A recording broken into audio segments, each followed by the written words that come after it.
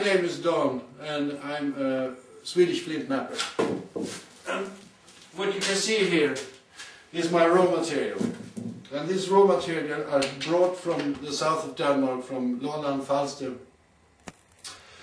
And it's even a stack of antlers over there, moose antlers and some deer antlers, which I cut up and make good working tools out of.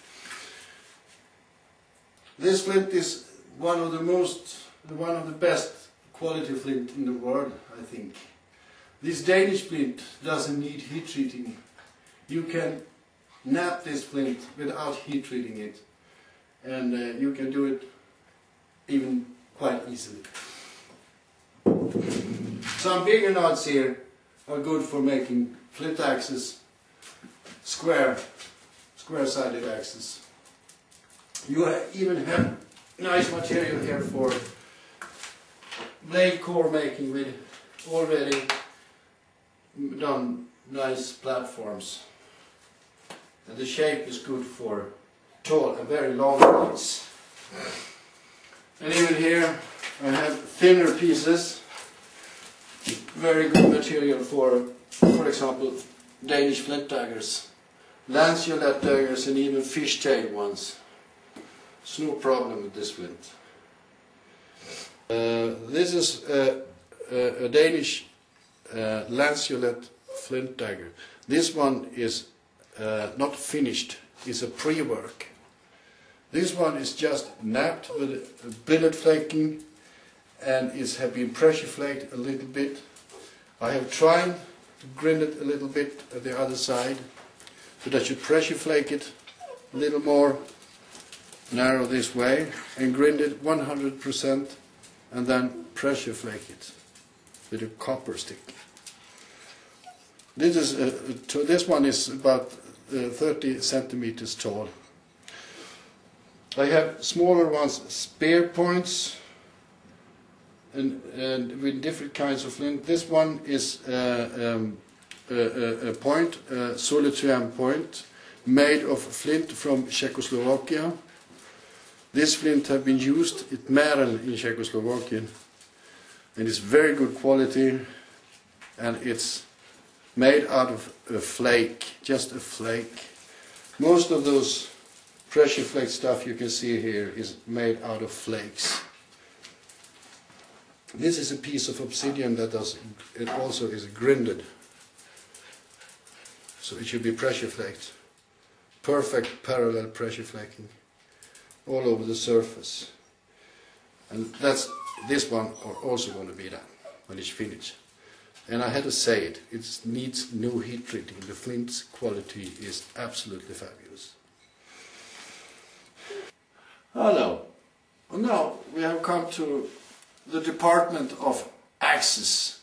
And those axes you can see here are Neolithic axes, both napped and also polished axes. Those are axe blanks I have made. Those are not finished yet. They have to be more napped, so you get more nice stems, also polished. But you have 10 pieces and you make 10 blanks. And then you can nap them more nicely.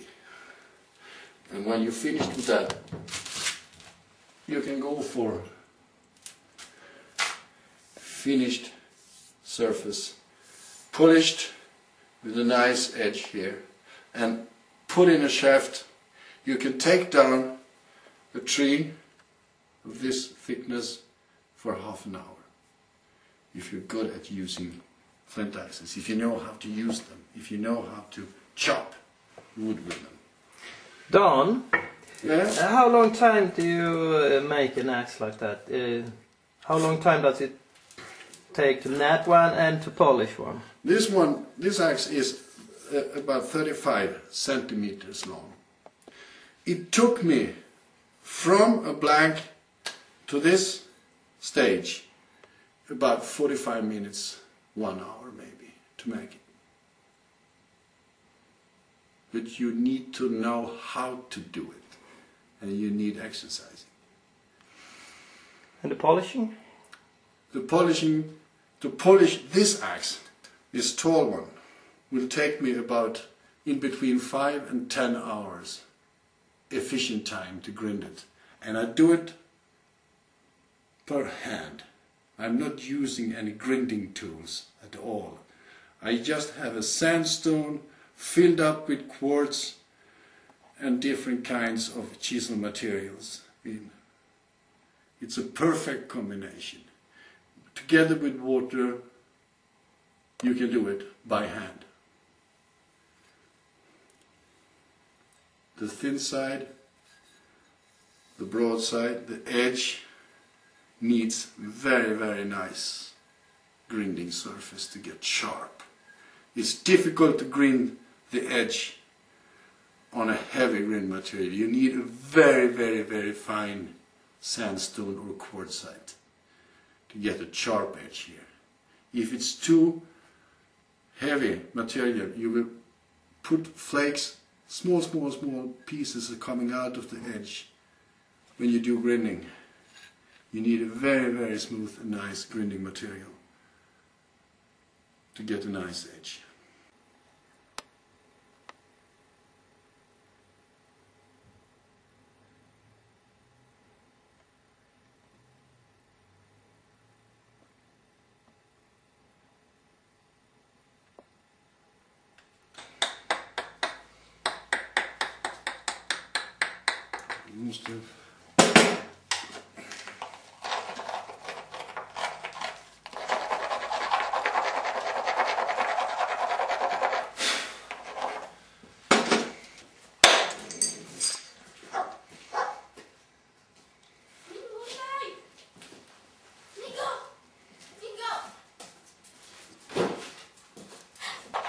Just grinding up the platform here to make it strong. You can't have a platform with sharp edge here because the sharp edge will break. You have to grind it with a hammer stand like this. Get the platform rough and heavy, and like this, and bend up the chisel a little bit, the handle chisel, and use a heavy wood billet. Let it work by itself, just move it, don't use force. Not very successful, but a small one that came out here. Nice shapes, 2 ridges, sharp edges, nice for a small arrowhead.